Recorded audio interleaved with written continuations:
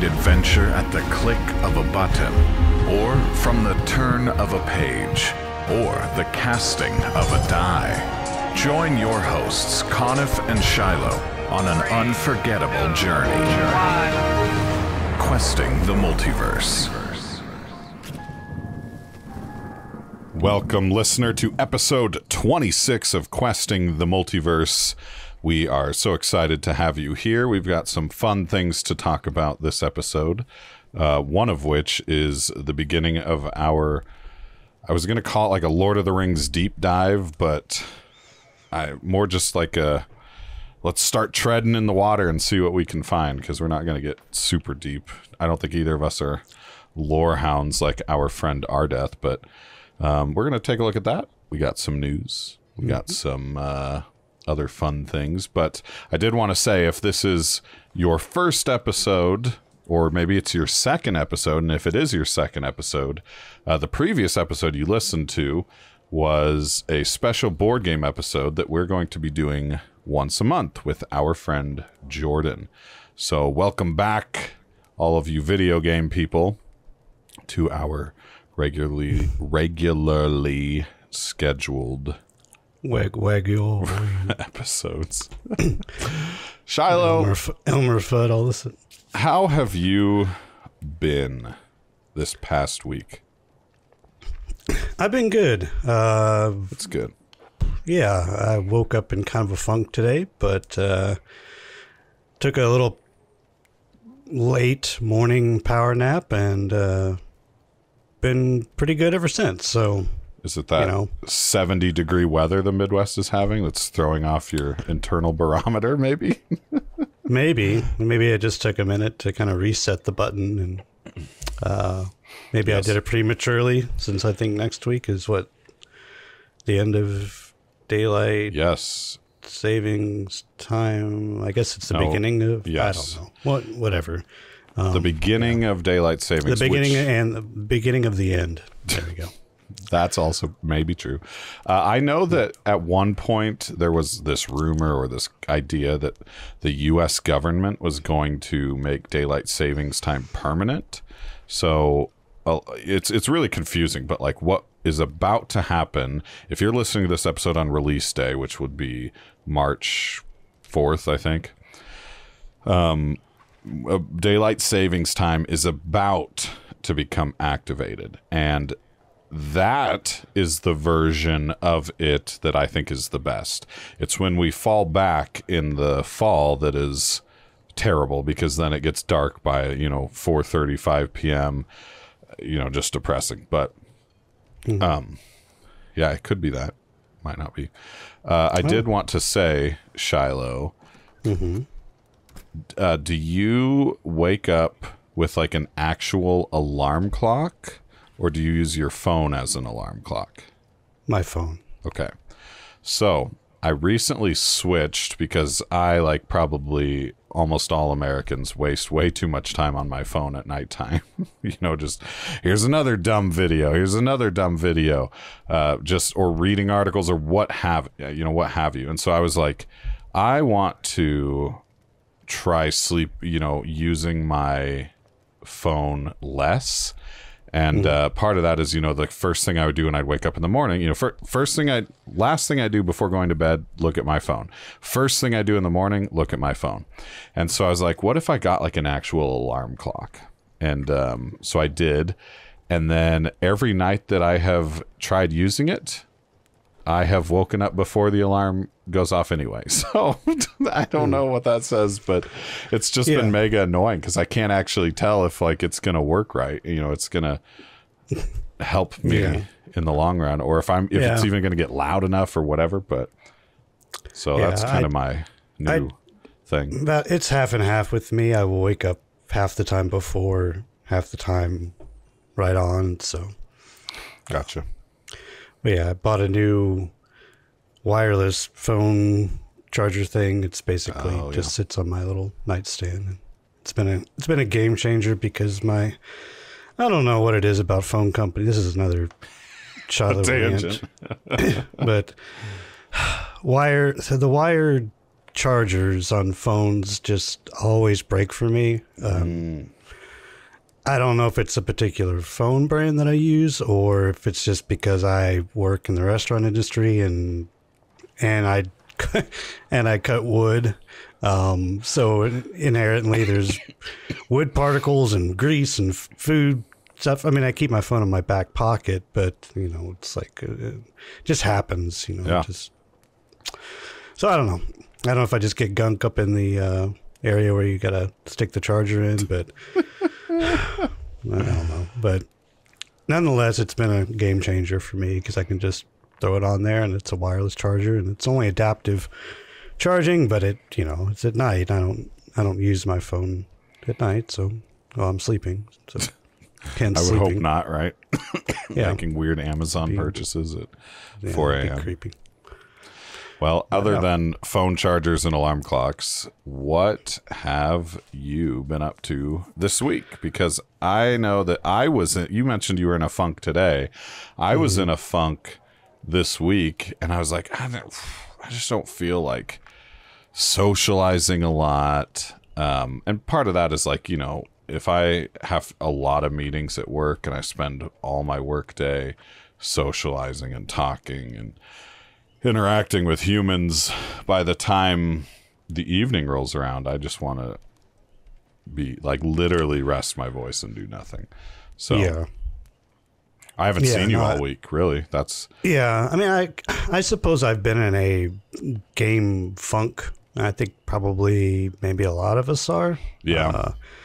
Gamers in general, maybe just you and I, or I don't want to speak for you, but me in particular, I don't really have an MMO that I've been really playing a whole lot, and there's nothing really reaches out and like play me because it's all old stuff. I've already done pretty much everything. So, so I've just been playing Nightingale and enjoying my time in that.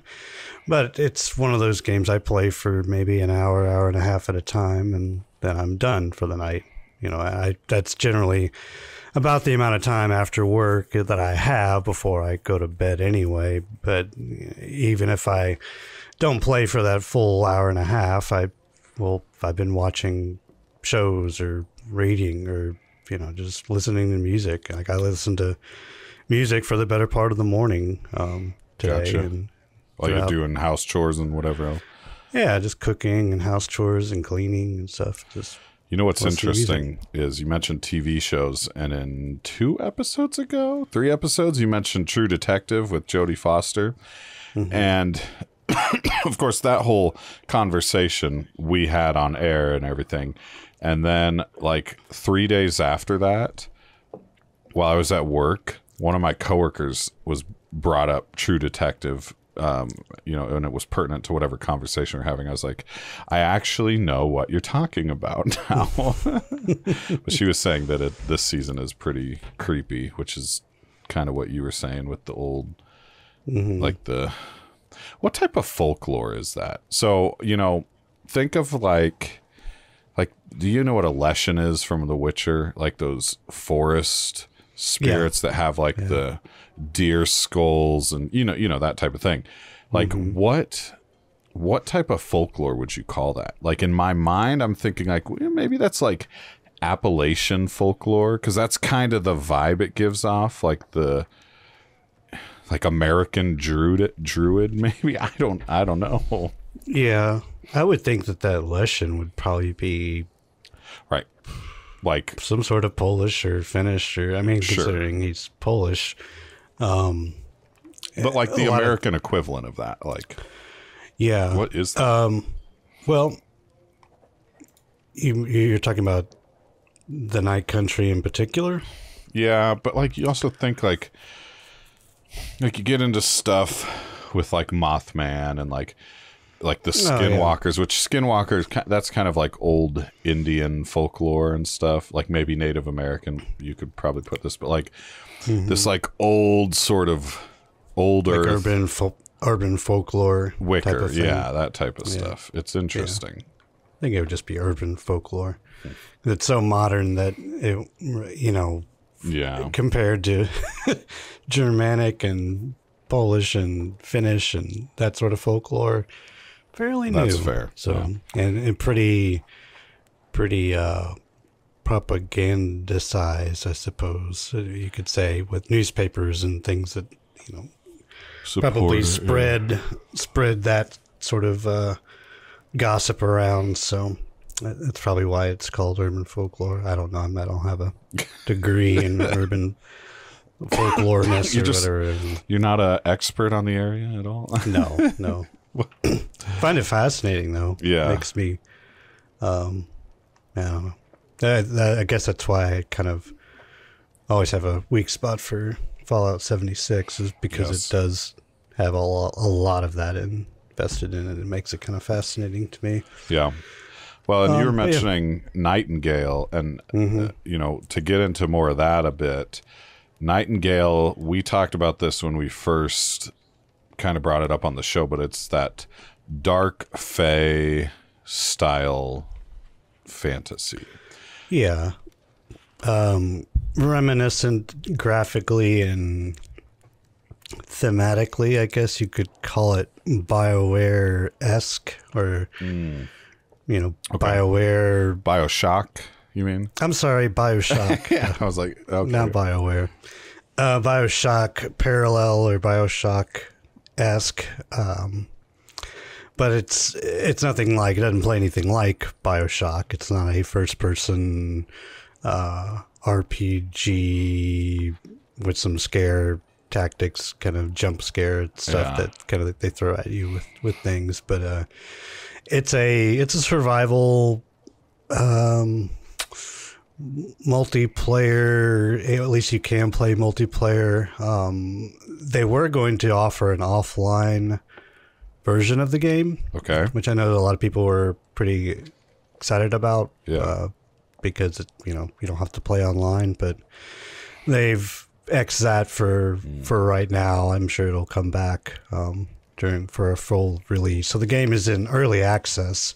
It's about $30 on Steam, I think, right now. Yep. And I've been enjoying it a lot. It's gotten some mixed reviews on Steam. Lots of people are kind of down on it. I think even people that were really hopeful about it are like, Nightingale could have been the greatest thing since sliced bread, but and I'm like, oh, okay, here we go. If you had $1 for every video game people said that about, you would not be. You wouldn't be playing video games, I guess. Yeah, it's so there's that, and if you don't have to listen to what I say about it, because I did buy it. But I'm also the type of person I could buy it and be like, yeah, it's not for me, but it is for me. I think it kind of scratches that itch of having something, number one, fun to play, that's engaging. I like the gameplay loop of the survival stuff. It makes sense. It is a little janky, but the combat is still pretty good, especially for a survival type of game. I made the comment earlier with you and Tempest that other than Tempest mentioned Pal World and yes, and what's the other one? Enshrouded. Enshrouded. That just recently came out. So you've got two fairly big survival games that are pretty well received, that aren't necessarily janky. And this one is, but compared to older survival games that I've played, early in Fallout 76 career. Yes. Ark is, in my opinion, pretty dang janky. Conan Exiles I played, pretty janky. So I would expect nothing less. So I'm kind of, I'm okay with that. And I know it'll eventually get better. Will it get better by the time I'm done playing the game? Probably not. I don't know. But that's that's the price. That's what we said about Fallout 76. So, and we did come back. That's true, but we played that forever. I just don't see myself playing this forever. Like we'll get to an end game, and maybe I'll just stop at an end game. And since I already own the game, if anyone else picks it up and they get all the way through to end game, but they're wanting to do dungeons, because that's technically the end of the ladder. The end of the end game for the game is you get to the city of Nightingale, and it's basically this portal system with these cards that you get out in the world through quest and exploration, and then you need to craft these cards too. So you have to craft everything. It's it's a survival game, so there's a huge element of crafting, and the crafting in the game is very, very well done. I will say that the housing, I'm still kind of early in the mid-range of the game, so I think I just unlocked the desert plans to build Sultan looking temples and things like that if I wanted to. So, but I just did that today. So, and I haven't unlocked the Tudor style, and I haven't unlocked, there's another one that's a little bit more Oriental themed. In theme. So there's that. But it's very well done, and I'm enjoying it. I played a little bit with Tempest. So it's fairly easy, I guess. We were having troubles with my end, like him being able to accept an invite, but I was able to accept his invite for some reason. I don't know. That could be lots of different things, considering he's in New Zealand and I'm in Tennessee. So, but all that aside, I'm enjoying the game quite a bit, and it's fun, it's unique, it's different, it's a survival crafting game, where you build a base and you have a little follower. Reportedly, the follower, there's a big bug where the follower, if she collects, or he or she collects wood, they will automatically, if they go by a campfire, because you have to fuel, these your smithing area and your campfire, and there are campfires out in the world that you'll find just kind of in little points of interest and stuff, and she'll just, mine's name is Adeline, which I think is kind of cute, and she'll just dump firewood in the campfire, like all the wood that she might have collected or that you've dumped off on her. She'll just oh, look, this campfire is empty, and just throw up all of her wood on the campfire, and you have no idea. So you're wandering around, and you get back home to your base. You're like, I should have 500 wood. Yeah, where'd all my wood go? Adeline. But that's funny. Anyway, but these types of little things aside, and that's why this is in early access. People to try this out, them to figure it all out, and eventually come out with the full release. So, but I honestly can say, if you are looking for something in this nature and something to kind of scratch that itch, and you're not a fan of Enshrouded, and you don't like Pokemon Pal World stuff, then maybe give Nightingale a shot. Yeah. I guess that's my sales pitch. I don't know. And I those all kind of fit my bill, and I know that Enshrouded is I guess it's technically sound, and it's not very janky at all, but I know Tempest was saying it just kind of falls a little flat for him, story wise, or he said it was too easy to but he had been playing Elden Ring, and V Rising can be pretty challenging too. That can be challenging. So I get what he's saying. Well, it's on my list to get and play at some point. I just have all this other stuff that keeps coming around or whatever first. One of those is Helldivers, and I think it's important to note that, like, of the two of us, I am the one that prefers first person shoot. No, not prefers. I am the one that is more open to like first person shooters, third person shooter, whether it's PvP or PvE. That type of gameplay is my jam, whereas it's not so much yours.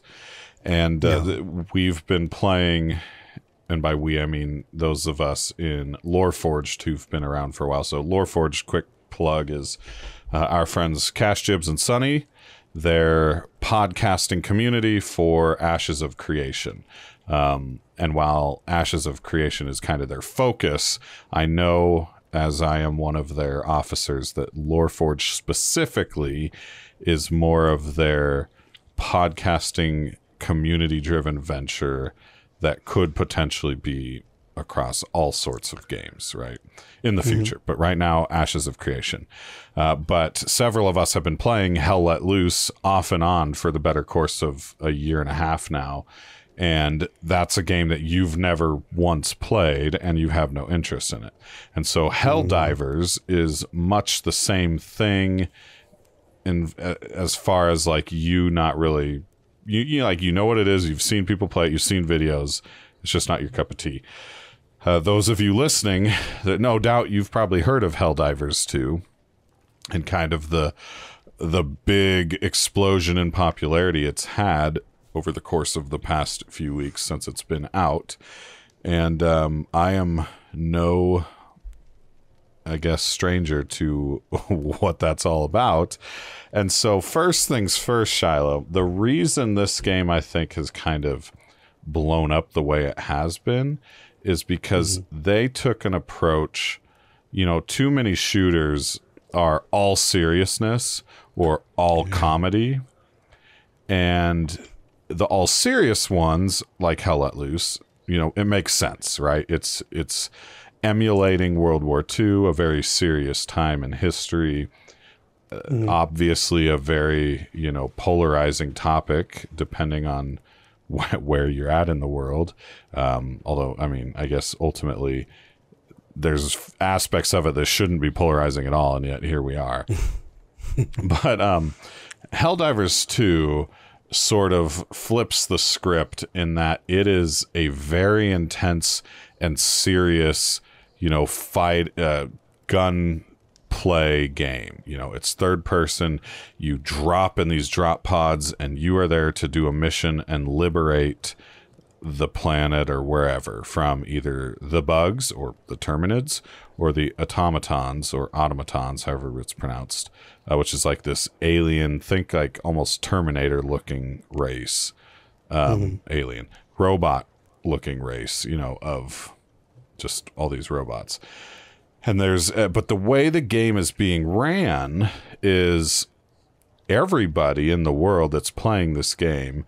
And if you are playing, that for like the first week and a half, the servers legitimately could not handle the popularity of the game. And the developers, I think they said that the peak player count for their previous title, Helldivers 1, was like 10,000 concurrent players on Steam or something. This one was at like 400,000 pretty quick. And so they planned for like 50,000 to 100,000 for server, and it just straight up could not take the amount of people that were excited to play this game. But the game is played basically all live, right? So like the state of the planets, the galactic war that's happening in this game is all live. So like you and your buddies can get on and go help liberate a planet.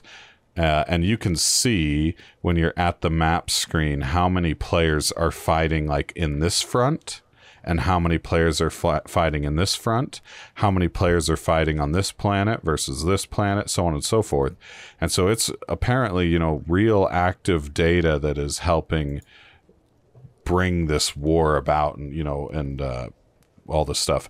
And the developers just recently released the information that there is someone at their company who is designated as the game master, who is in control of like some of the events that happen when certain things happen on certain planets, as far as like the whole galactic conquest thing goes. So it's this really neat combination of like actual live game, and then just this, third person shoot 'em up, liberating game. The whole joke is, you're going, you're being sent from Super Earth to deliver managed democracy. And the very first time you launch the game, there's a very entertaining propaganda video about like becoming a Helldiver.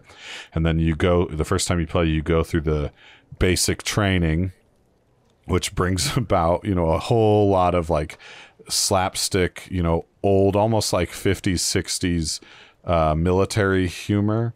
And so the humor is at just the perfect level that it doesn't feel cheesy at all. It feels extremely like appropriate for the theater of war that you are taking part in. And it's fantastic. So I've been playing other things too, but like if we were to pick two games, I think the two of us are kind of actually looking at, it's you with Nightingale and me with Helldivers 2. So it's been fun.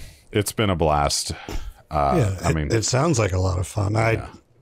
Like you said, it's just not necessarily my cup of tea. I've thought about picking it up, but you would like it. There is no PvP, right? It's only PvE. Yeah. It's almost like if Destiny 2 dropped you in like a map, but it was like a map, like for instance, I was going to pick a planet and I was like, I don't even think that planet's in the game anymore. So we will pick one that's not in the game that I know you and I did stuff on. Well, Titan. And maybe they brought Titan back. I don't even know. But the old Titan, like let's say you get dropped on Titan with you and 3 other buddies and you're just trying to complete this objective across the entire map. Like that's kind of what it is, except it's third person and it's way more difficult. Like truthfully, and crazy. And there's team killing. No, well, that's on. But what is that called? Friendly Fire's on. Like just today, Cash and myself and Tempest were in a squad and we're playing. And Cash had this little drone called a drone dog or something. I don't remember the exact name, but it shoots a laser out at the enemies. Well, if you stand in the way of his drone and the enemy, the laser's going right at you. And he killed himself with his own drone dog like 4 times in this match. And then at the very end, when we called the drop ship to evacuate, because we were getting extremely overrun by these bugs, when the drop ship comes down, if you are standing underneath the engine, like the thrusters, you literally get burned to a crisp and die. So it's just that type of stuff makes it hilarious. People often get killed by friendly stratagems, which like you can call down on orbital strikes and napalm strikes and cluster bombs, all sorts of things. Yeah, if your guy whiffs at throwing that stratagem or it hits something and bounces back at you, you're toast. So it's just very entertaining in that capacity. Yeah. I got a funny story about Nightingale. There's a little bit of that in Nightingale, but with Friendly Fire and stuff. Well, yeah, Adeline, my companion, my little hench lady. You can give him your wood burning pyromaniac. Yeah, whatever tool you give them is what they'll go out and use. So I'd given her an axe because I was trying to build my house, and so she's over there just chopping down trees and she'll gather up the stuff. It's pretty decent AI. Yeah. However, I'm over doing something else and I can't remember exactly, like probably just picking up plants for plant fiber and stuff. Yeah. And all of a sudden there's it's a boom and I'm just dead. And I look around and she's just standing in the background like with her axe and there's a tree on top of me. So she had chopped down a tree and had fallen on top of me and killed me. And then she wouldn't revive me. So this was her villain had era. To respawn, get my stuff, and then I quickly took away her axe and I gave her a sickle. Oh, you better watch out if you ever go to the fields. Well, she can't hurt me with falling weeds, so she can with falling trees though. That's hilarious though. Funny. Yeah, and you can do that to yourself. Like you can, if you stand underneath a tree while it's falling, you'll get injured. I kind of wish more games did that. Like New World, when you go to chop a big tree and it just that'd be kind of interesting, especially in a PvP. If you're flagged for PvP, which a lot of people in New World do that because you get more resources and better chance for rares and stuff from crafting drops from trees and things like that. So it'd be kind of amusing to just run around try to dodge trees while trying to kill somebody would be kind of funny. Yeah. But yeah, it would be interesting. Well, speaking of Destiny 2, yes. Should we get into the news here? Yes, I did want to mention one last thing. Oh, sure. And that's I saw Dune Part 2. Oh, yes. You need to go see it. Have you read the book?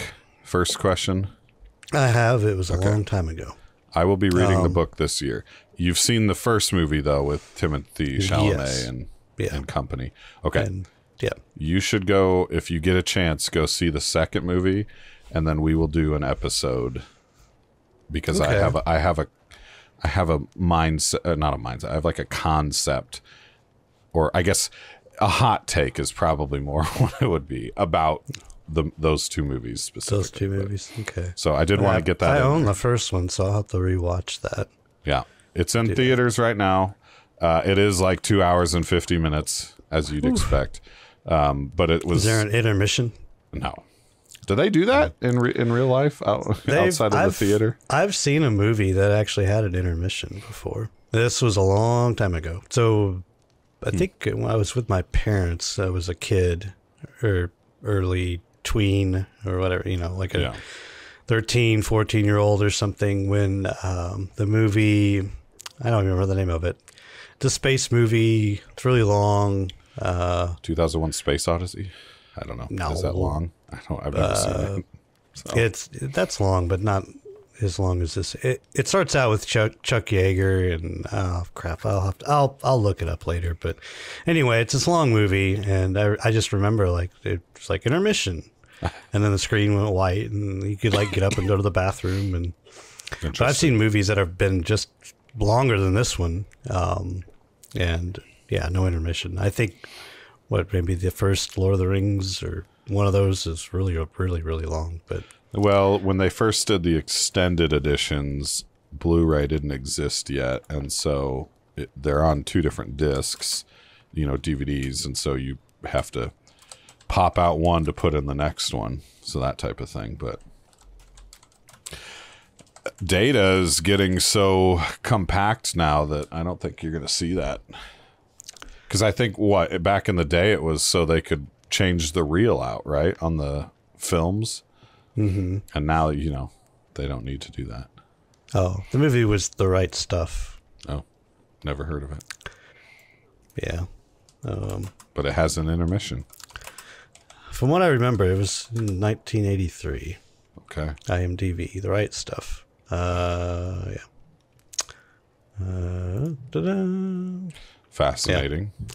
But yeah, it's basically just this chronology of aerospace stuff because it starts out with Chuck Yeager breaking the sound barrier, and then it gets into Neil Armstrong and and that stuff. It's got Ed Harris, Sam Shepard, Scott Glenn.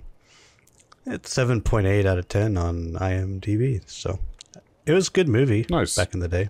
But add it to my watch someday list. Yeah, but you're saying, speaking of Destiny 2. Yeah. We were. Oh, good old Destiny 2 news, because this is not going to end well, is it? And it's not. So reportedly, this is on a report. I don't know how accurate these numbers are, but according to a source, so let's see. I'm pulling up. It's an X tweet or X. What do you even call that now? Tweet. I call it Twitter because. Habit, Twitter. But I think the more social media conscious people are trying to use X to be more trendy or but what do you call like on Twitter it was a tweet. This what is do you the call problem. X? Yes, that is exactly the problem. All right, well, someone X'd all over the place. We'll just say it just sounds like I'm just trying to censor myself from saying something. So according to this, the final shape, which is the last bit, so we had, was it Beyond Light, Lightfall, and then the final shape. This was Witch Queen's in there. Oh, yeah, that's right. Maybe Beyond Light wasn't. Okay, Beyond Light was different. That was a kind of a precursor. So it's Witch Queen, yeah, Lightfall. but that was part of it, right? Because of the darkness. Yeah, it was the prelude, I guess. Yeah. And it was short, so good. prelude fits. Yeah. But it was, so the final shape pre-order seemed to be about 25% of Lightfall's total figures, which Lightfall, for what it was, it had a lot of good numbers out of the gate, probably because it was coming off the tail end of the Witch Queen, which was pretty touted as being a really, really good expansion for the game. Lightfall was not. That's pretty much my consensus and most of the Destiny community's consensus. So, so their Final Shapes pre-ordered numbers are 25% of what Lightfall's total figures were, which is not a good sign for the game. And they've postponed. It was supposed to come out, because they generally come out in late February, and they've postponed it to June. And so they have one of those long seasons like they did with Season of the Wish, I think it was. It was right before Lightfall. I can't remember. Oh, yeah. Or one of those. Just one of those really just grueling long seasons that just never seems to end. So they're having that now until the release of the Final Shape. And I guess Destiny players are just like, well, what do we do? So probably play other games is my tip. But yeah, which is sad, but yep. So that will end the Destiny 2 discussion. Next little bit of news we got. This I thought was pretty interesting. First, because Rings of Power for Season 2 is got a release date, and that release date will be later this year. So thinking late fall, I think, is when the first season came out. Probably like, I think it was in November, early November, maybe late October. Is that 2022 when it came out? It's been like a few years, hasn't it? Yeah, I think it was 2022. Yeah, I believe so. And so it looks interesting. And reportedly, and again, this is just a story, that Tom Bombadil might dance his way into the Second Age story. So we're going to cover, at least I'm going to cover a little bit of Tom Bombadil. And we'll talk about Tom. Good old Tom. Tom Bombadil. And I'm sure a lot of people are like, well, that doesn't make any sense. Like but he's an ageless character, and he would have been around, well, basically since, if you read the books, he's been around. He remembers when the first acorn fell in the old forest. So he's been around basically since the beginning of time. He's not really, no one really knows exactly what exactly he is. There's a lot of fun theories about that character specifically. There's a lot of fan theories and speculation, but Tolkien particularly left that mystery left unsolved. Like, he didn't explain it. He just said there's a strange guy with a bright blue coat and yellow boots and has a beard, brown hat, funny hat, and a beard, and he likes to sing and tells riddles and dance, and he lives in the old forest with his wife, Goldberry. So, yeah, that's pretty much what we know. So it'll be interesting to see. I'm sure that they'll probably have Gandalf, or, well, spoiler alert. That one character that we aren't supposed to know who it is till the finale or something. Yeah. The old crazy person that might be Gandalf. He's Gandalf. But him and... is it Maury? Oh, it's been so long. I think so. Something like that, yeah. Might not be quite it. But. Yeah, but they're not river hobbits, right? They're, or are they river hobbits, technically? Well, they're Harfoots, so... Yes. Yeah. But I'm sure that her and this strange man, the stranger is what I think he's called for the longest time, will probably stumble upon him on their journey. So but yeah, that could be interesting and fun. The show gets some flack. I know Ardeth isn't necessarily a huge fan of the show, but I thoroughly enjoyed it, probably just because it's more Tolkien that I get to kind of watch, and it's pretty. It's done well. There's some character things like Halbrand, like, you know, who the hell is a Halbrand, like, you know, that whole thing. But yeah, maybe he'll just disappear and turn into spoiler again, somebody else. But anyway, but yeah, that'll be interesting, and I'm glad it's coming. Plus, I like the actress that plays Galadriel. I think she does a pretty good job. She does do a great job. She's no Kate Blanchett. I almost said Kate Blanchett. Yeah, I almost said Kate Winslet because I had watched the Mayor of Easttown, so I'm like, Kate Winslet. No, that's not right. She never was on the Titanic. I never finished Rings of Power. I think I've got like 2 episodes, 1 episode left. And my prevailing thought towards Rings of Power is simply that after the first episode or 2, I felt like they were afraid of scale, or that, you know, the budget didn't allow for scale and times have changed or whatever. And what I mean by that is, like, if you go and watch Helm's Deep Scene or you go and watch Return of the King, yeah, the size of the battles, right? And yes, I know that, like, maybe just what's happening is not quite at that scale, and so that's part of it. No, but like, but it's the way it's shot too, because the Star Wars prequels did this, where there's a lot of wide, grandiose shots in these movies. And then obviously Disney came and took over, and if you watch Andor, which Andor's a spy thriller style movie, so I get it, but like Mando or their trilogy that they put out, there's not a lot of these like grand big scale fights or whatever where you see the impact of what this is doing to the surrounding area.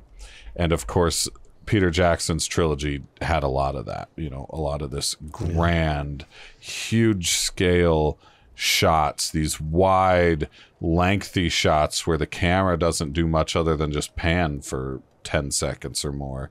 There's a lot quicker, you know, cinematography, and maybe that's just the way it's evolved because of our attention spans, but I thought they did great with that in the first episode or 2 of Rings of Power, but then everything in Rings of Power then became so like small scale that it felt a little jarring. But I enjoyed it. I didn't have like the reservations that those really in deep Tolkien fans and well-studied Silmarillion scholars have, but yeah, I don't know. We'll see. I think it'll be interesting to see Tom Bombadil in Rings of Power, especially since it wasn't in Peter Jackson's trilogy, wasn't in the original animated movie. So no, yeah, it'll be interesting. I don't know if I want to cover it now, or I guess I'll just go ahead and mention it now. But there's interesting that, you know, I think he particularly just couldn't figure out a way to accurately put him and the Old Forest and the Barrow Down incidents before they get to Bree, the hobbits, that is, yes. Frodo and Merry and Pippin and Sam. And he chose not to do that, probably because he just didn't know how. It's such a weird bit of the book. Yes. But at the same time, it is just a very, very interesting read, and it comes off literally. It's kind of brilliant, but it's one of those things. If you put in a movie or a TV show, it's just not gonna come out right. Try to put some guy in a bright blue coat and some yellow boots and just dancing around. It's just gonna feel very, very odd. In the books, maybe not so much. And I think that the showrunners for Game of Thrones probably had this same reaction for George R.R. Martin's stuff, because the character of Dario Naharis, one of the Daenerys people. Daenerys' little side boy, yeah, the kind of handsome guy with the long hair. In the books, he is described as having a mustache, and it's like a purple mustache. And I mean, he's like Bizarro Man is what you might as well call him. Yeah. And the showrunners were like, no, we're just gonna make this guy just a handsome Fabio looking guy, and then we'll just call it a day. That's funny.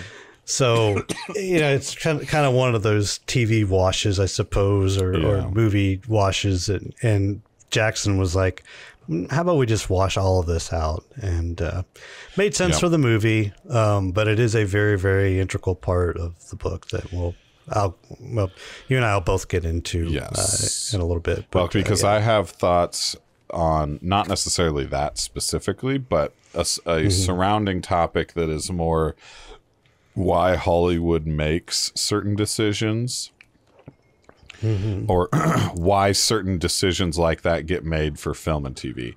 And part of that is on the character of Glorfindel. So we'll talk about that later on in this episode. But what's last for our news here? Last is actually a little bit of good news. Well, the last one was good news too. I think so anyway. So Elden Ring has finally come out with a release date and a name for their DLC expansion, Shadow of the Erdtree. So you and I have been talking, like, I know I've been wanting to get back into Elden Ring to finish it.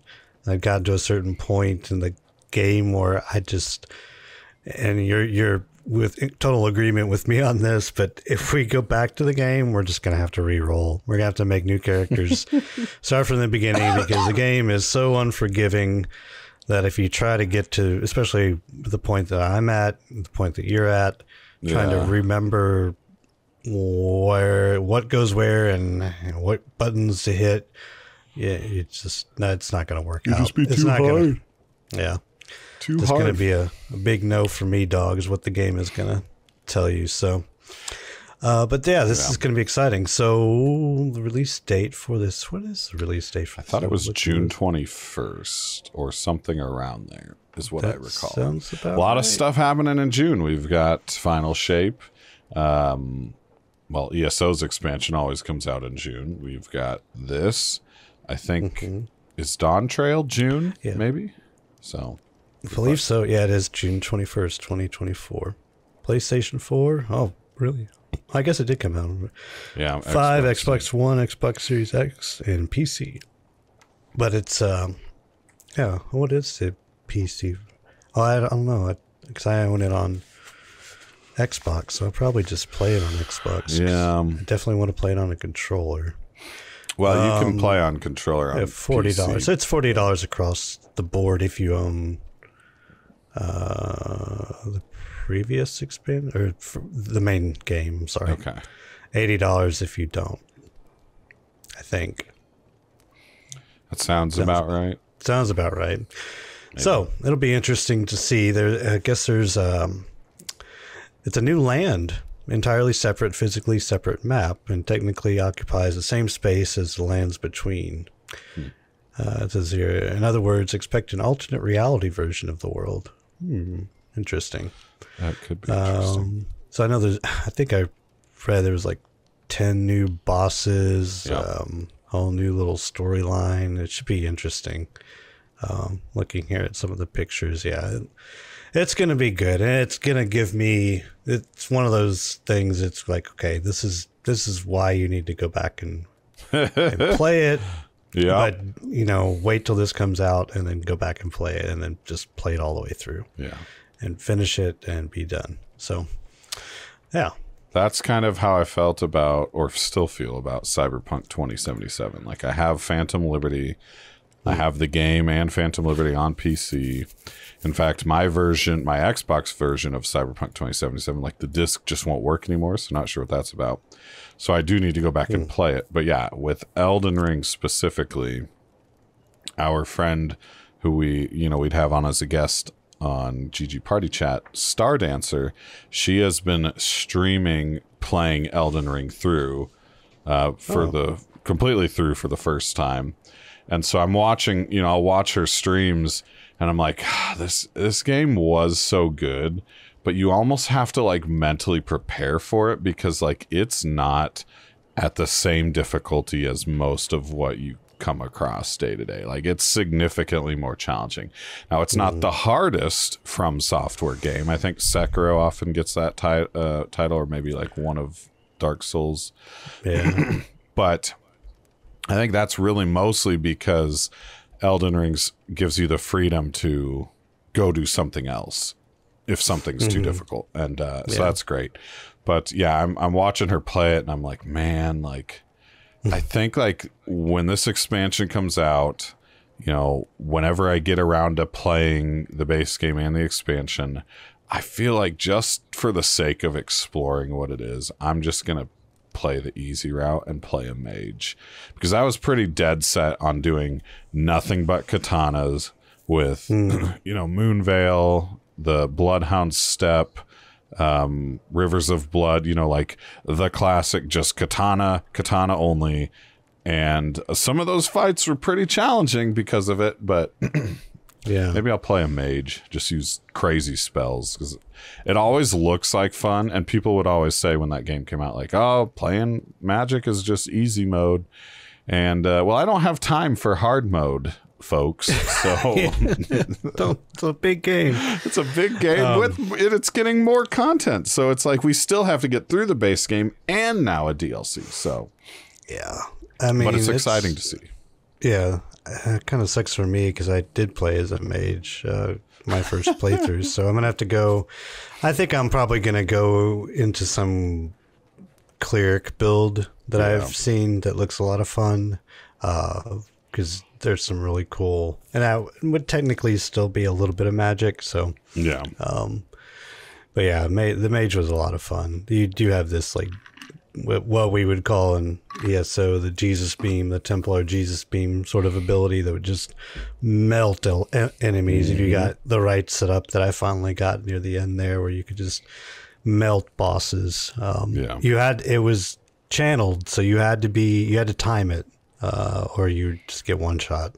So there's that. You're gonna get one shot a lot, but yeah.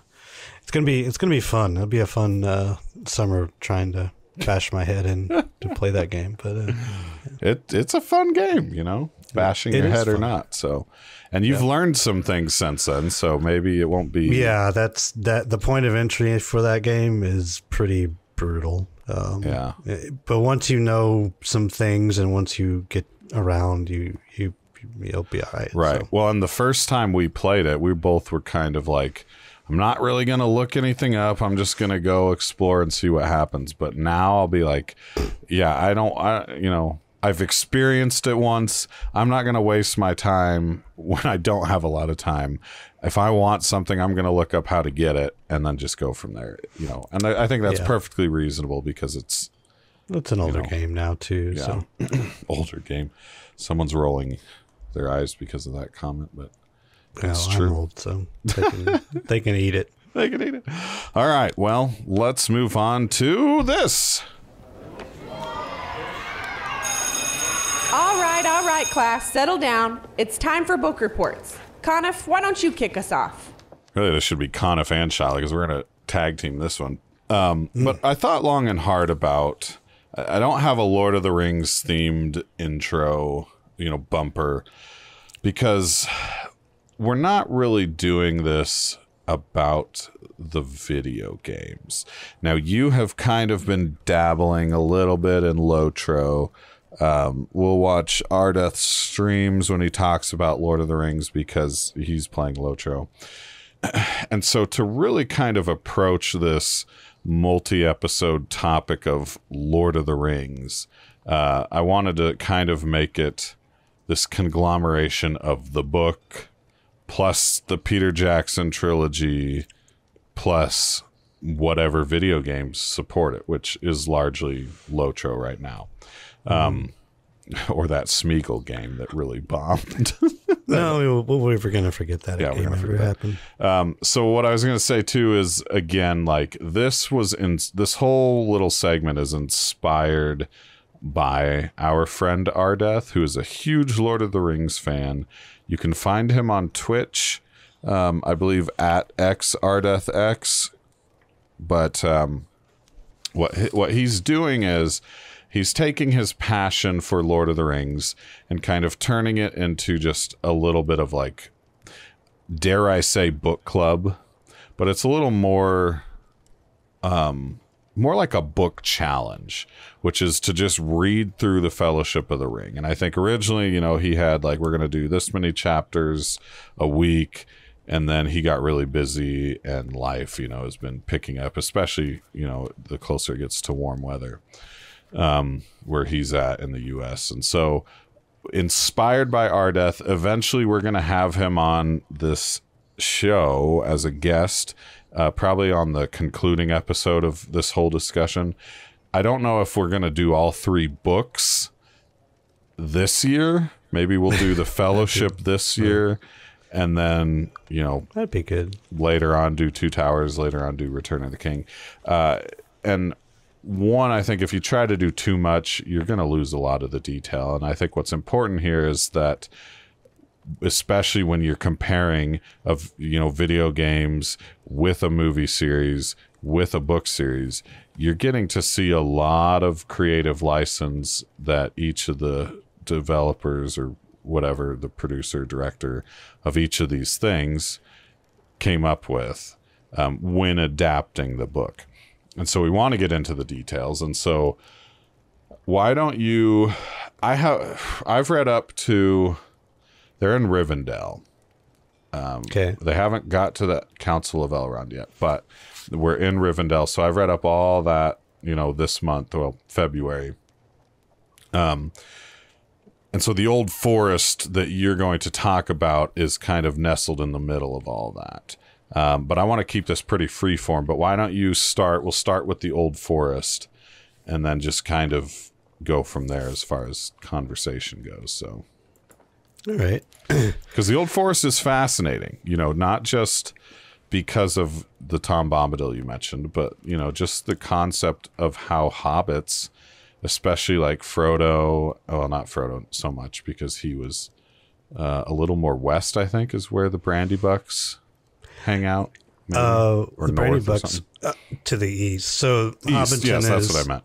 Yeah, so that's Hobbiton, the Brandybuck, where Frodo, where the Bagginses are, is to the west of the kind of the western part of the Shire. And the Brandybucks, kind of the far end, and then the Farmer Maggot that Ardeth had mentioned on his little tour of Elotro, and it's mentioned in the books.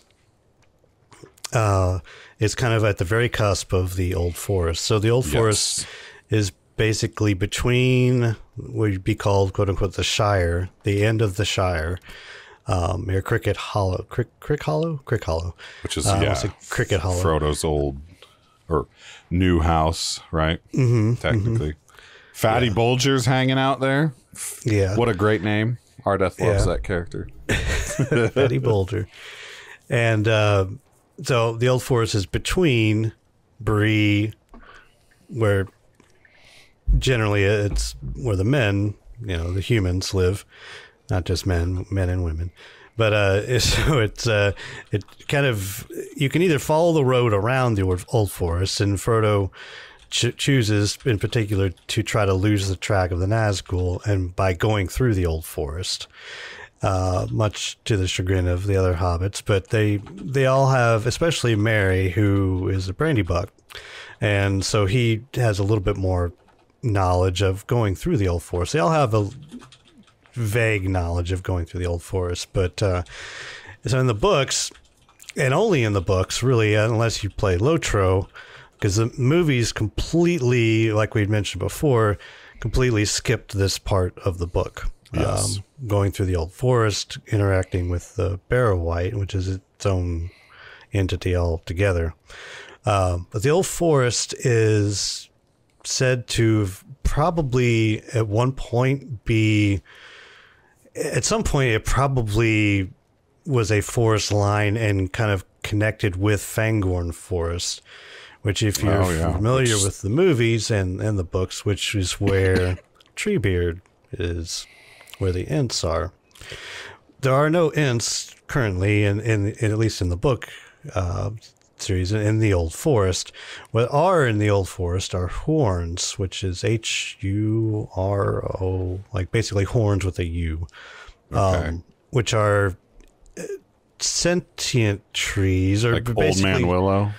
Yeah, like Old Man Willow is a horn, but so they're sentient, but they don't walk, talk, any of that kind of stuff. And it's why, you know, the hobbits, when they're going through the Old Forest, feel like it's, you know, troublesome, and they can't really figure out exactly where they're going. They feel like it's very dreadful, like they just impending sense of gloom, like everything is out to get them. And it's more, from when I read it, it felt like especially when you play Lotro, you realize that there probably is stuff out there to get you, but that's just part of nature. And the Old Forest is just nature. You know, the hobbits are used to gardening. Is kind of the best way of trim hedges, of planting, of farming, of organized nature. Nature's by nature, excuse the pun there, but it's nature by nature. It's not welcoming. It's not organized. It's sort of chaos incarnate in a good way. Well, I like the concept that it's like the hobbits are used to being masters over the nature that they interact with. And now they're not. And the Old Forest is the master of itself, right? So yeah. And in fact, so much so that, you know, they will have vines and stuff that will seem to like almost try to grasp at the hobbits and things while they're traveling. And when they get to Old Man Willow, this is when things kind of take a turn for the worse. Yeah. And so Old Man Willow was originally, if you read stories about Tom Bombadil, I don't know if this is in the books, but Tom Bombadil was originally captured just like the hobbits were by Old Man Willow.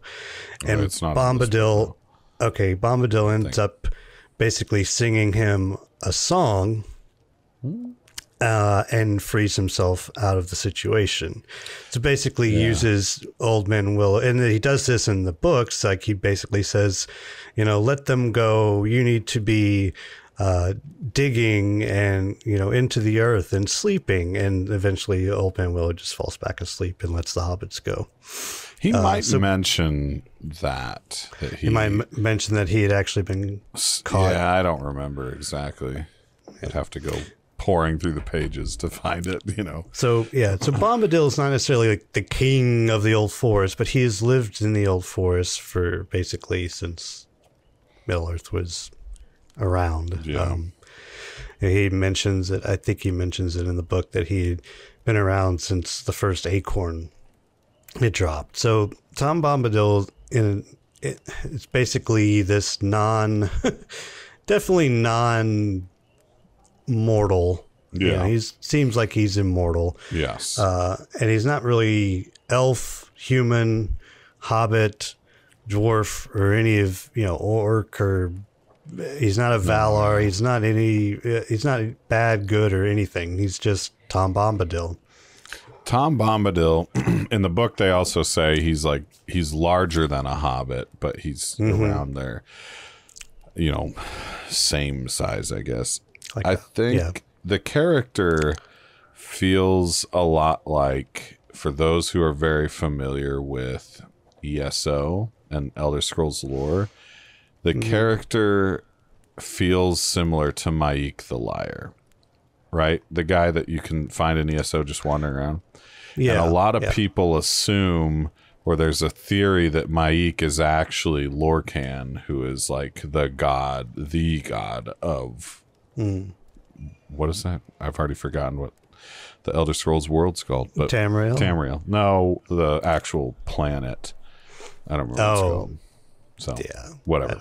But that's kind of what people think there are some theories that that's what Tom Bombadil is, and so and that's why like, why do the Ringwraiths not follow the hobbits into the Old Forest? Why does nobody go into the Old Forest? Why does it have the tales that it has? If it's this evil, dark place, or malevolent, I guess would probably be the better term. And Tom Bombadil seems to just wander freely around it and makes it his home.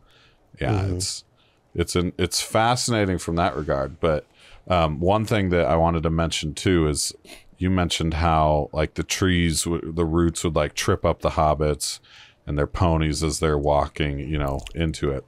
But it also mentions in the book multiple times that the hobbits were attempting to follow a specific path to not go south to the Barrow Downs or whatever direction they're at. But the forest kept popping up trees, or not, they don't see the trees just pop up right out of the ground.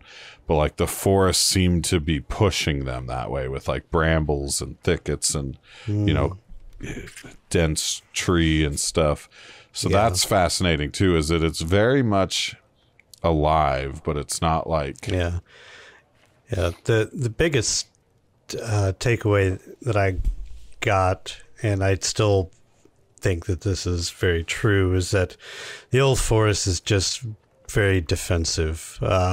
Think of like a wounded dog. This is basically a forest that has been encroached on from both sides. The hobbits have been encroaching on that from Brandybuck, and they've actually built up a large hedge around Buckland to protect themselves from the outside of the Old Forest. And when the Old Forest encroaches and gets near the hedge, they actually go out and chop trees and burn and start a big bonfire and make a big deal of it. The same has been done from their east side, from the men of Bree, and they've been trying to cut down the forest as well. So the forest is constantly, and you see this as a very general theme in a lot of Tolkien's work. You see this with the treants with Isengard, especially in the movie. Well, wizards should know better, that whole thing with the orcs basically being the destroyers. And this is all from Tolkien's, what he saw with London and England in particular, just the industrialization of his time. And he just saw that as a bad thing. So this is what you get. If the trees could actually, of our world, could actually be a little bit more sentient, I think you'd be in a lot of trouble, except in maybe parts of Canada. But it's you have to kind of go and see that for what it is, and I think that's probably the way it's portrayed. My camera off for a second because my nose just starts bleeding. It's temperature. No. It's temperature here. So I don't know what the rules are on YouTube about blood, so we're just going to avoid it altogether and turn off the camera for a moment while I deal with this. But classic. This is classic podcast stuff right here, and this is why we do it live, because it's way more exciting this way. Now frankly. You know why it's live. I'll bring the camera back in a moment, but I did want to say too that it's funny to me. This isn't necessarily about the Old Forest, right? But like, just the differences of the book from the movies in a lot of ways, and how characters are portrayed. But I think it was that Frodo, Sam, Pippin, and Merry hop over the hedge back towards Bree, and Aragorn in the book is like, here's them talking. And so like he was just kind of hanging out around this hedge. Maybe it's not the right hedge, but I thought it was like the hedge at the edge of the Old Forest, and he's just kind of hanging out there, and he hears them talk about... Yeah, that's not the hedge from... It wouldn't be the hedge from Brandybuck. It would be the hedge coming from Bree. So, yeah, I don't think it would be that particular hedge. It's in the game, too, in Lotro. Like, there's a hedge all around I need to go see Brandybuck. that then, yeah. The game is such a good, fun way to actually read the book. You can go around and see a lot of this stuff, and sure, it's dated, but it's cool to be able to see some of the stuff from the book. You can go through the old forest. You can, you get attacked by spiders, and there are horns and that will attack you. There's Old Man Willow, and there's Tom Bombadil and Goldberry's there. So you can see all that in the game. It's kind of fun. Well, I think that this is in particular, and I don't want to touch on the Barrow Downs. That was almost something I wanted to touch on because in the game, they run across a barrow white, just one white, and in the game, you can't just have one white. So there's and there wouldn't be just one white. This is basically a barrow. There's a huge number of graves and vengeful spirits. Yeah. And so when I don't think I guess it was when Sauron. I don't think it was Sauron. Was it Melkor? I don't remember. Somebody came basically through and animated a lot of these dead, and so that's reanimated them. So it can be terrifying going through the game, and you don't see that on RF's high level character running around on his horse in the Barrow Heights. But when you're a new character running around and there's whites and there's a whole dungeon in there that's really well done, and there's this whole gloom factor, so you never know when your character is just not going to quote unquote roll right and fail his gloom check or whatever and just end up paralyzed and hunched over. But it's really well done. It's actually pretty scary, but but yeah, the Old Forest in particular, I've always found that a very, very interesting part of the book. And it's kind of this weird,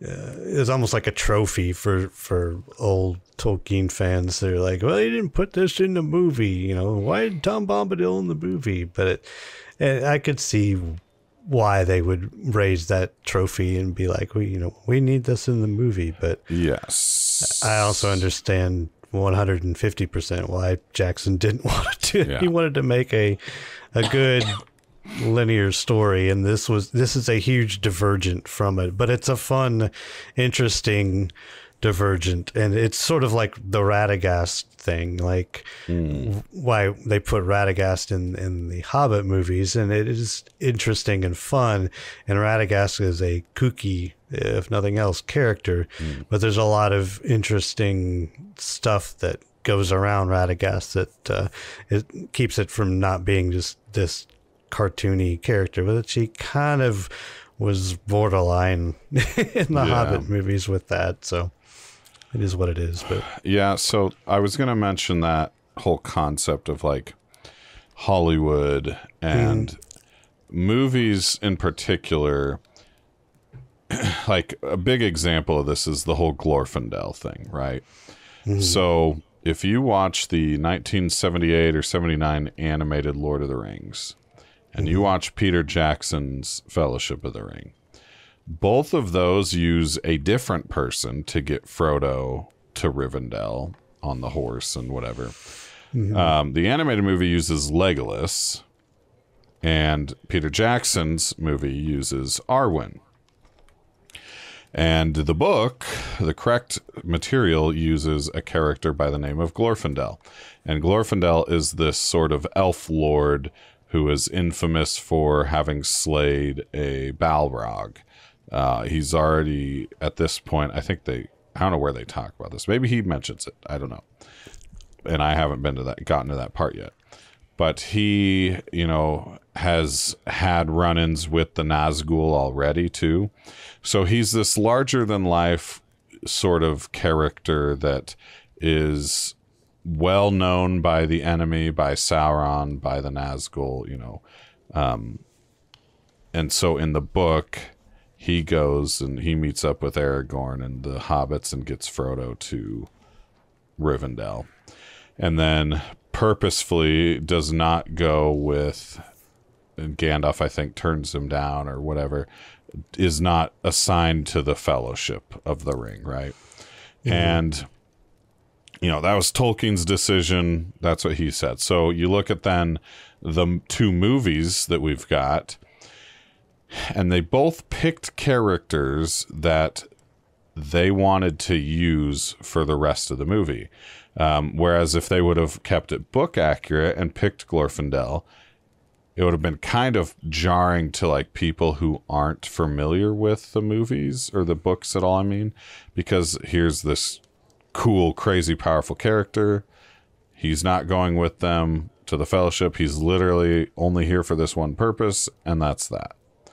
Whereas, you know, if you go to create a movie and you're like, well, one, like, you know, I'm creating an entire movie about a 500-page book. You know, I've got to make cuts. I know I want to use Arwen later on because it's Hollywood and we need a love interest or some sort of romance that's prevalent on screen. So they just go with Arwen, you know, because Arwen's going to come about in Two Towers.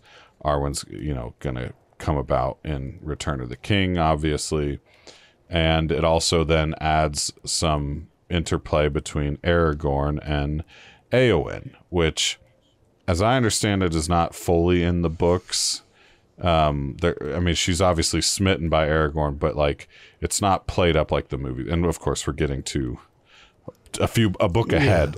But like, so, and you know, it's fascinating to me that like Glorfindel's a cool character, and when you really dive into his history and stuff, you know, very interesting character with a lot of accolades to his name. It makes a lot of sense why the movies left him out. Just he didn't fit, like there was no other purpose to him other than this one thing. And that's why you don't see Fatty Bulger. Farmer Maggot's interaction in the movie is very, very quick.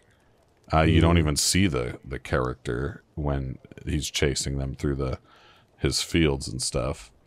Yeah. So it's another interaction that Tom Bombadil had a lot of interaction with Farmer Maggot in particular, which is interesting.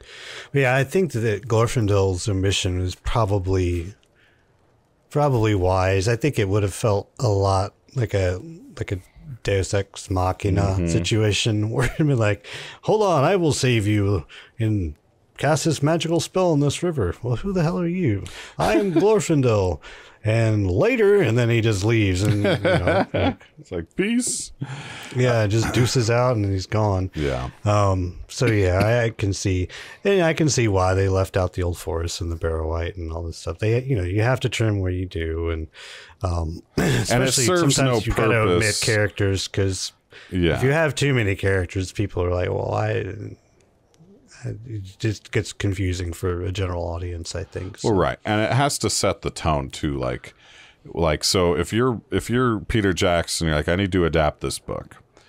The beginning part establishes what the hobbits are like, what their lifestyle's like. You got to do that. So you have to do that, and then getting Frodo from the Shire to Bree.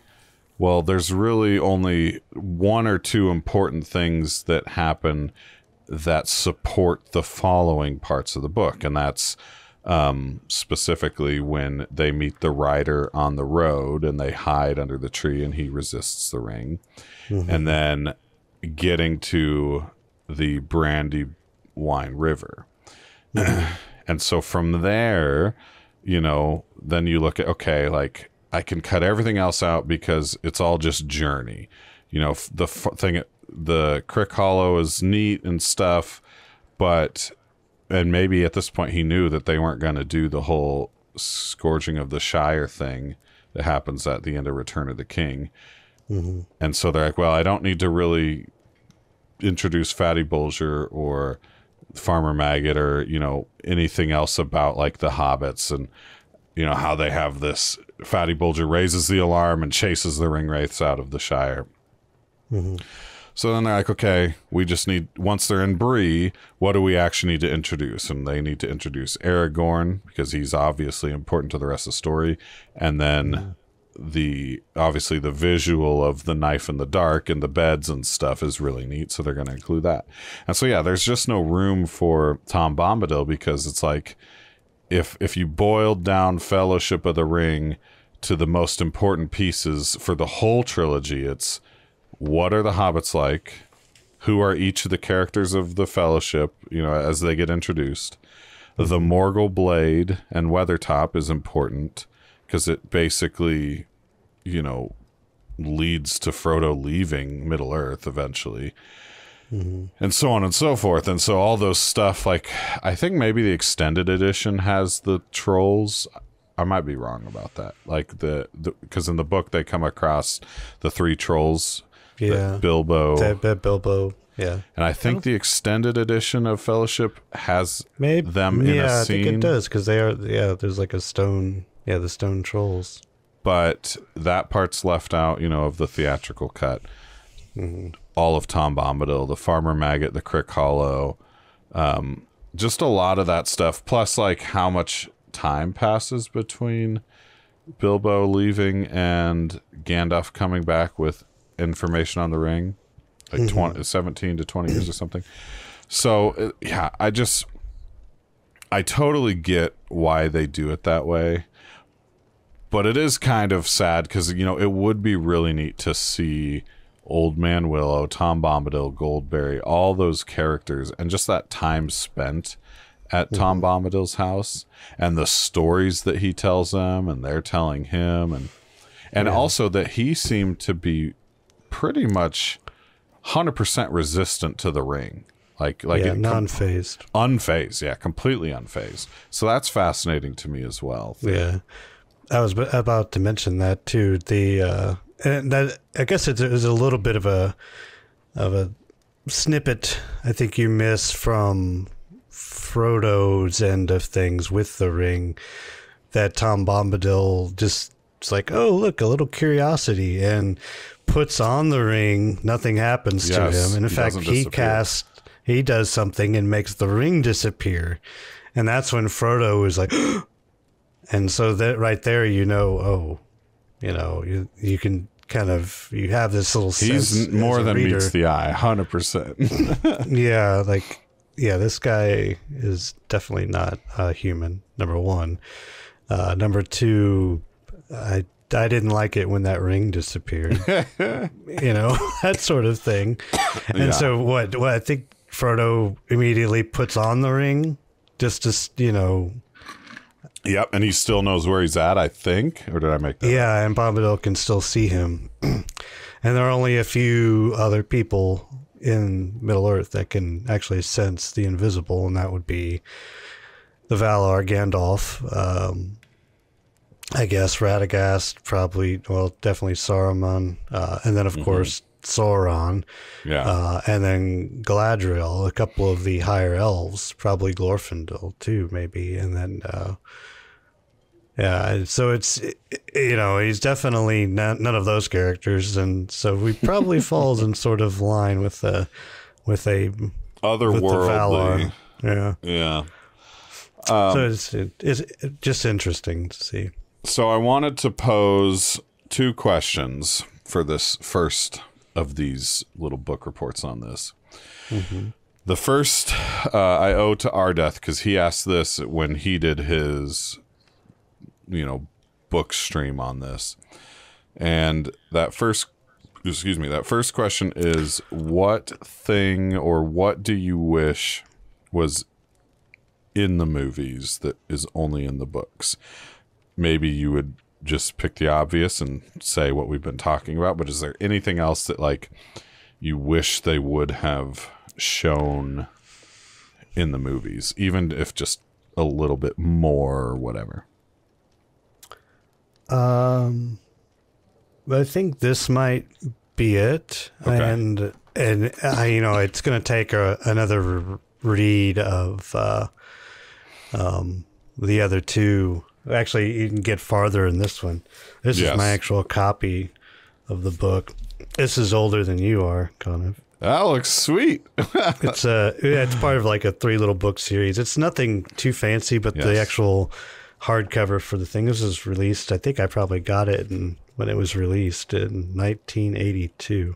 Yeah, so for their audio only listeners, he's holding up a really old school looking, I guess I was going to say soft cover, but paperback cover. Yeah, it's just a large paperback. But yeah, it's I don't have mine available to me to show on.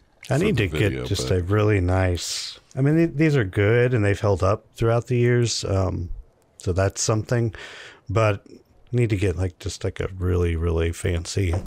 I bought a niece of mine a nice hard copy of The Hobbit, and it had little animated, or not animated, had little had the illustrations. Gotcha. That are really well done throughout it. It's it was a kind of expensive too. It's like a $40-$50 book just for one book, but it was really, really pretty. I know that Barnes & Noble currently has this gray, almost leather version of, and it's just all three of the books in one tome, with the old Tolkien or the old Lord of the Rings logo embossed in black on the front and stuff. I might pick that one up at some point, and then retire the three that I have that are just mass market paperbacks from when the movies came out. So they've got the movie stills on the cover, yeah, they got the Frodo on one, I think Saruman on Two Towers, and then Aragorn on Return of the King. So my answer to that specific question that Ardeth posed, that I'm posing to you, is honestly Farmer Maggot. I actually, having read the book in my adult life now, rather than just when I was way young, I really like the character of Farmer Maggot. And I think it's because he sort of represents bridging the gap between Hobbit and man. He is a Hobbit, right? But he lives on the borderlands of the Shire, and so he deals with folks all the time. He's got 3 big dogs. Was Fang is one of them. I don't remember the other names. And so he's a little more not maybe rough around the edges, but mostly just he's like the Shire's guardian almost, just being on this the borderland, and the time that the hobbits spend there, and they eat dinner with him and his family and stuff.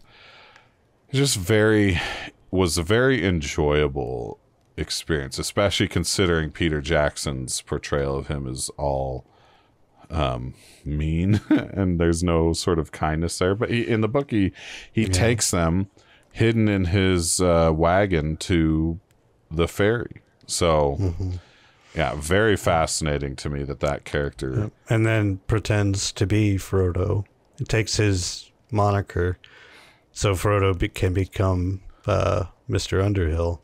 I thought Fatty Bulger did that. Oh, was it Fatty? Yeah, I think so, because Fatty Bulger's the one that's living at Crick Hollow. That's right. That's right. And flees because the Ringwraiths find Crick Hollow, and he runs out the back door and raises the alarm and stuff. But I loved the book version of Farmer Maggot.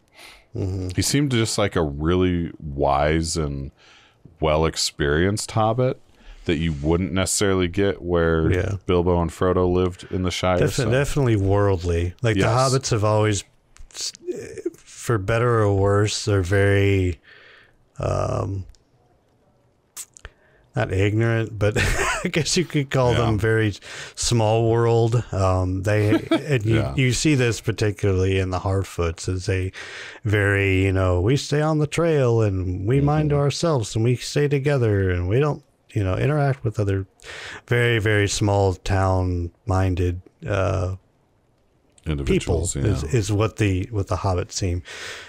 Farmer Maggot is definitely, because he is on the border, he has interaction with men, dwarves, elves, even this strange man in a blue coat and yellow boots named Tom Bombadil that comes up and talks shop with him and stuff. So he's very worldly for a hobbit. So I think that was kind of the beauty of Bilbo's transformation of becoming a small town little Baggins to becoming this worldly hobbit that went through all these adventures and ran off and did all these things and then could never really leave that behind and end up just retiring and saying, well, I'm out.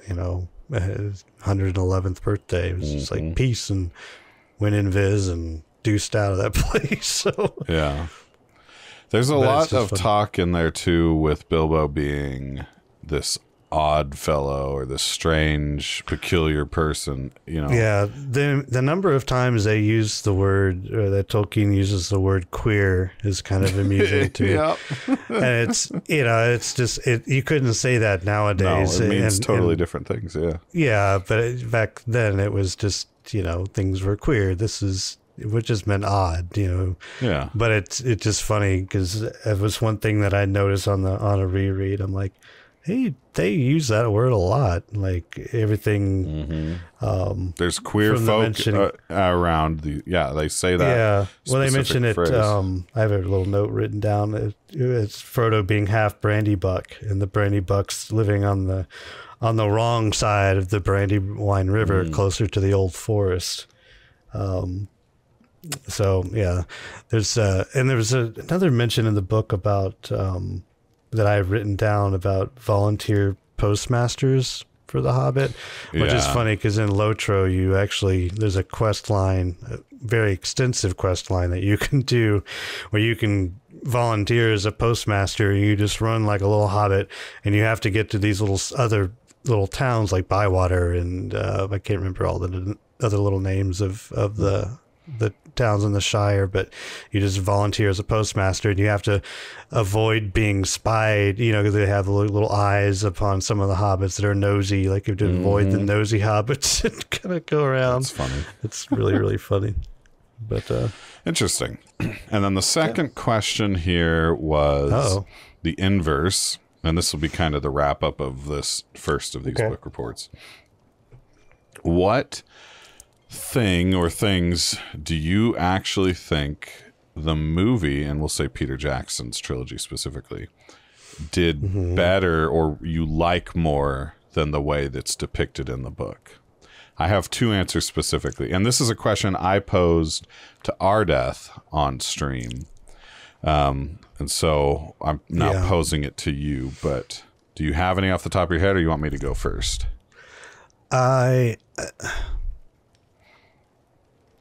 The way Aragorn, I think maybe I mentioned that on the stream too. You might have been there when you're talking about that. The way they portrayed Aragorn, aka Strider, is done, I think, perfectly in the movies, and in the books, a little haughty-taughty.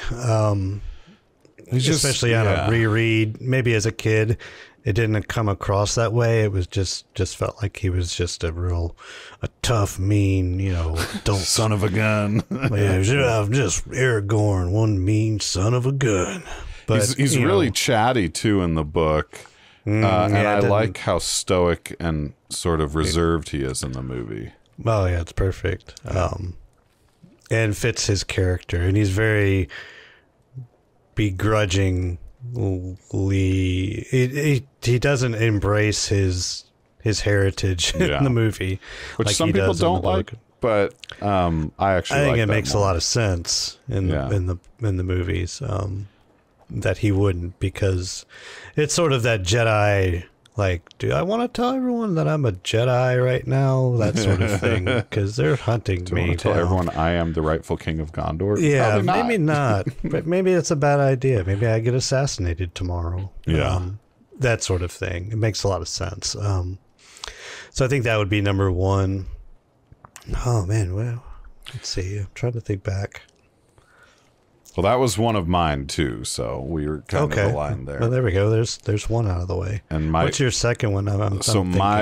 My second one is everything about the Nazgul or the Ringwraith. So the book, and this is where I think the animated movie actually did a better job of telling the books, the way the books talk about the Ringwraiths. Because the Ringwraiths are very much these sort of shadow shade creatures that kind of hunch and crawl around, and they're just sniffing around, right? And the animated movie, that's how they're depicted.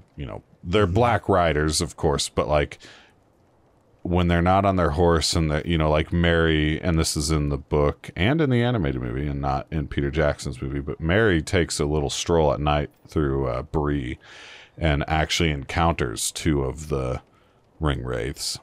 And that's how he knows to tell Aragorn and Butterbur and Knob and Bob, I think, are the the prancing pony page or whatever.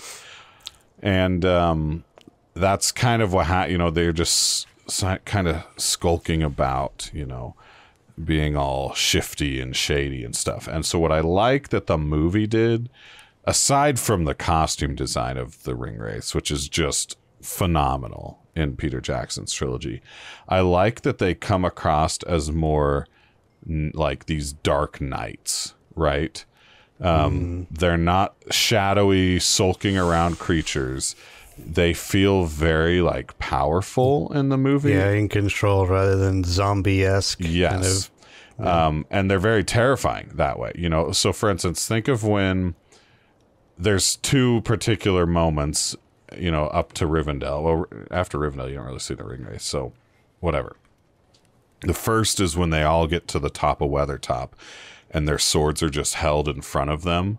Like the imagery of that is very much like these weren't just these shadow creatures that have been reduced to being servants of Sauron, which they are, but yeah, they were also once kings. They were also once the 9 that's kings. The way of they men. were buried. Yes. And so that's the way that they carry themselves, and that's the way Peter Jackson's movie portrays them. And the other one is when, you know, they get to the river.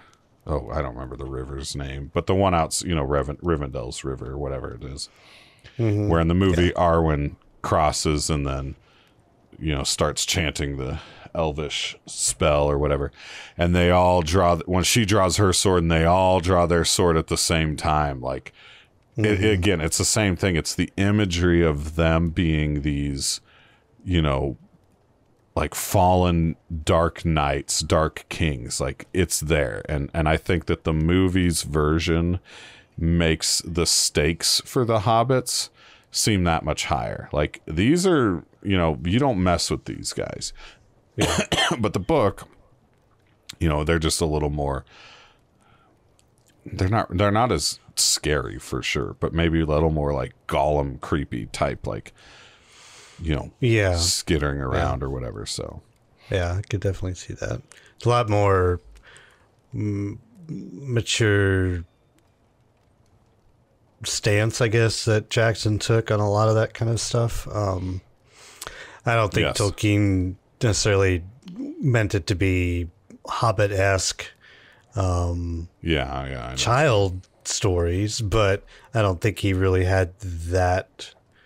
There just wasn't that type of material for him to pull from, right? Back and then, and so the imagination, I think, was able. Maybe Jackson was able to kind of pick that out, especially from his horror background. Yes, and I was going to say, Ardeth mentioned that when I said the same thing on the stream, is that it was Tolkien comes from a horror background, so yeah. And that fit perfectly, I think. Yeah. Are we talking about just the Fellowship or all 3 books from the movies? Specifically I mean, all of them. But I don't remember like how the ring wraiths are portrayed later on in the books, just because I haven't read them in 20 years. Yeah. So well, I'm just thinking of the undead that Aragorn. I can't remember their name. Yeah, I don't remember the kings. That whole, the way that was done in the movies is just spot on. Yeah, I love that. That green, ghostly.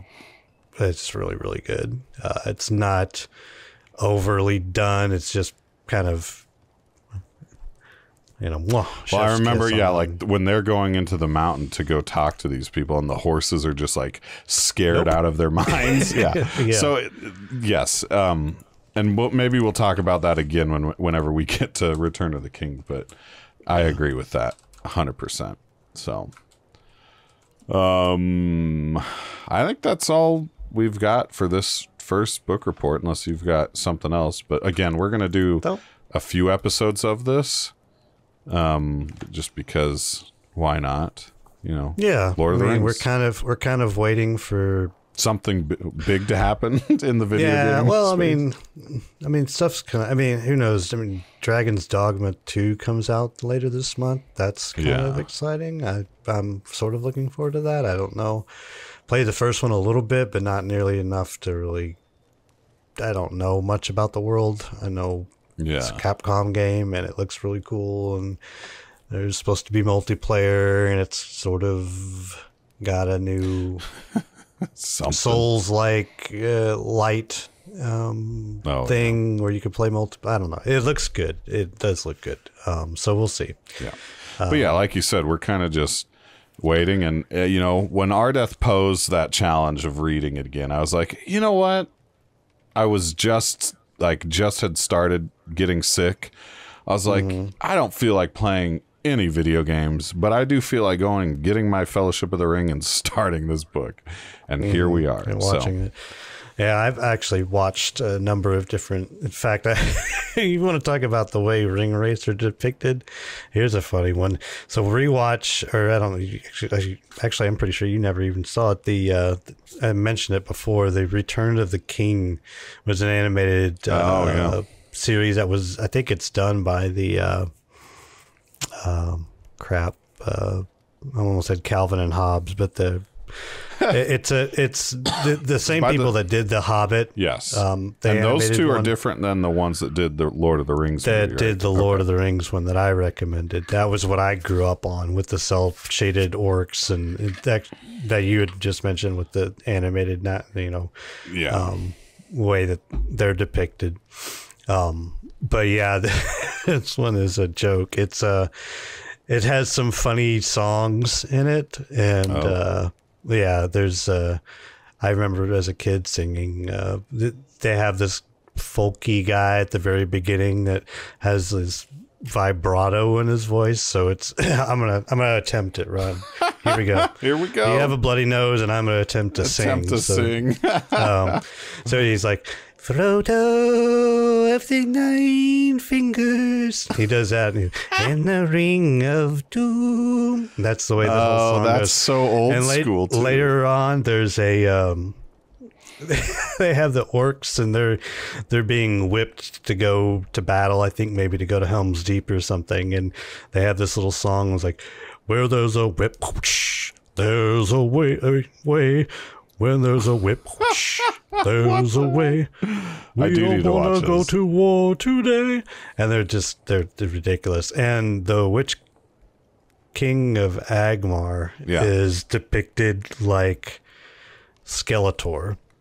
Like, he's basically got this red crown and no face, and his voice is pretty much spot on like Skeletor. You could have basically, if you were to take the He-Man... I'm coming for you! Or what was the voice? Something like that. Witch King, and, you know, the little animated version of Eowyn, they have, like, talking and stuff, and then... the Skeletor man on a stupid little, it looked like a whelp dragon that was flying around. I'm just like, oh god. I think even as a I would have been about 6 or 7 at that time in my life. I probably even at that age was just like, this is kind of silly. Get this garbage out of my face. I don't want to watch this. That's funny. That cracked me up. Well, I think it's time for... Oh.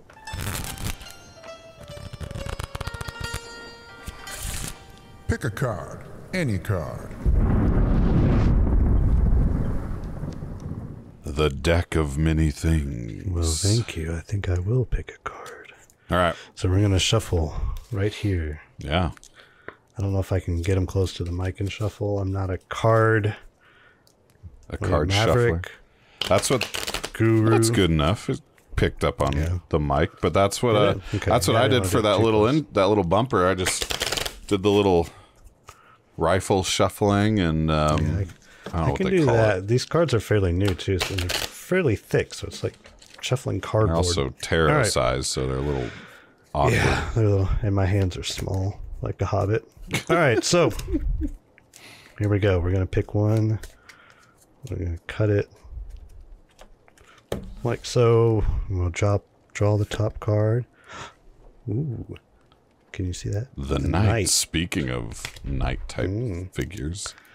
All right, so I got to pull this up from the old doc. What does this card of the deck of many things do, Shiloh? Are we about to have another hour of episode? Here we go. What album can you listen to again and again without getting sick of it? Okay. I actually have an answer off the top of my dome. So... Yeah, you go first. I'll go. Yeah, well, I wouldn't be surprised if you had one, too, off the top of your head. But mine... So there was this old 80s and 90s Christian rock band. And now, what you need to understand is that's a very, like... almost oxymoron, right? Especially for that era. But all that really meant is that it was 80s, hair band style music. So I'm assuming you've heard of Stryper, and it's not Stryper that I'm talking about. No. But that was a big thing back then. How can we turn Jesus into hair metal? And so that was Stryper, effectively. But no. Yeah. With bee costumes. Yes. This band was called Whiteheart, and their album Highlands... Wait, I'm thinking of White Lion. Never mind. Go on. So Whiteheart, and their album Highlands is very, very well, like, for the longest time, and I listen to music across all spectrums. Doesn't matter the genre. Like 1 minute I could be listening to Kendrick Lamar, and then the next minute I'm listening to Taylor Swift, and the next minute I'm listening to this Whiteheart album, right? But the way that all the songs are produced was this very like big band, just epic quality to it, to where I think it's probably my favorite album of all time. I haven't listened to it, interestingly enough, in years at this point. But it's just very, very well done. Like the vocal harmonies are spot on, the melodies are great, the guitar solos are fantastic for the few songs that have them. There are some sick bass lines. Like just the whole thing is like every instrument feels like it has a place and purpose throughout the whole album. So, and as a musician, that's like, that's really what kind of keys me in on this one specifically, is like, it feels like you're listening to like a really good 7-course meal, right? Like everything complements from the beginning appetizer to the dessert. There's some theme or whatever. Everything plays its part in that. That's me trying to bring it to your level, I guess. Oh man, let's see. What I listen to. I mean, I could think of several off the top of my head. I think what would be known as, what I know as the quote unquote parentheses album by Sigur Rós. I figured you would say Sigur Rós. Just because, number one, you don't ever understand exactly what they're saying, so you can't really get sick of the vocals because it feels like they're singing in Elvish anyway. So it's all melody, and it's just it's beautiful. It's a little bit chaos, especially near the very end. That last track on the album is incredible. It's just a big frantic mess, but that album is really, really good. Actually, two of their albums, maybe no, you know what, I'm gonna take that one out. I'm just gonna replace it with Tack, their album Tack. It's a little bit more melodic. I think it can really, I'll just say Sigur Rós Tack. Okay. I could think of a bunch, but I'm trying to think of like an alt country album, because it just probably Cold Roses by Ryan Adams and the Cardinals. That album is, I really love that album. So we'll just say those two albums. There's probably some sort of older Yeah, I mean, it's hard too, because like a lot of people that, you know, really love like classic rock would say maybe like Led Zeppelin 4 or something. Isn't that the one with Stairway on it? Yeah, it's Black Dog and Stairway to Heaven. Or, you know, maybe newer would be like Appetite for Destruction by Guns N' Roses, like a very solid album with songs. But for me specifically, it's the fact that for In Highlands, like the whole thing seems very cohesive from the beginning to the end. It's not like a concept album where they actually do that. Yeah, it's like just a Yes album or something. Yeah, no, I get that. And I think that both of these albums that I mentioned are very similar to that too. Like they're very cohesive. They're not same old each song, which some artists tend to do, but it's, you know, there's enough difference in each track where it just everything feels like it does in a book. That's the way it feels. So I do the reason it's funny that I had an answer to this immediately, because at one point in college I did a blog post somewhere on my top 5 favorite albums of all time. Of course, Highlands was number 1, but the only other one that I can remember off the top of my head was, have you ever heard of the band The Classic Crime? They're kind of like an indie, I don't know what they are now, but when the album, was it Phoenix? The name of the album? I don't know. There's an ocean on the cover and a little square or something. That was on there too, and that was a very good, very cohesive from beginning to end album where all this, like, it's when you don't skip any of the songs that, you know, like, yep, I like this whole thing. So yeah. But yeah, that's a good off the wall, like, deck of many things question. I like that. Yeah, it's gone from the board now. I've erased it. And I still got to replace the last one that we did, so but it's fun. All right, well, that I think does it for this episode of Questing the Multiverse. We should figure out how to say Questing the Multiverse in Elvish. In Sylvan? If that's in Sindarin or whatever. If that's even possible, I don't know. I don't know. Probably not. Maybe it is. I only know a few words. Most of them come from listening to NPC say them in Lotro. So, like Megavan, nice, Malone. Yeah, Melon. I know that one from the movie. Oh yeah, you've got the Mines of Moriador on your. I'm not hailing Hitler. I'm just showing you my tattoo. Let's be clear here. Well, I'll hit the button to cue us out. Thank you, listener, for giving us an hour and some change of your day. We appreciate you. We hope you had a good one, whether you were driving, just sitting back in your car, sitting in your bed, whatever. And we still need a good sign-off catchphrase, but today is not that day. Today is not the day. Oh, man. All right. Well, talk to you in the next one. Peace. Yep. Later.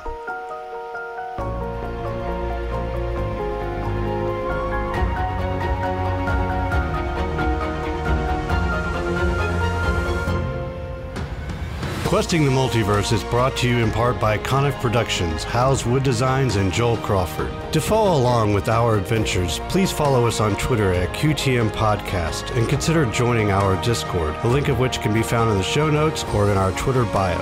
Want your questions or comments read on the show? Email us at questingthemultiverse@gmail.com. Finally, if you enjoyed this episode, please consider giving us a review or a follow wherever you listen to podcasts. Thank you for listening.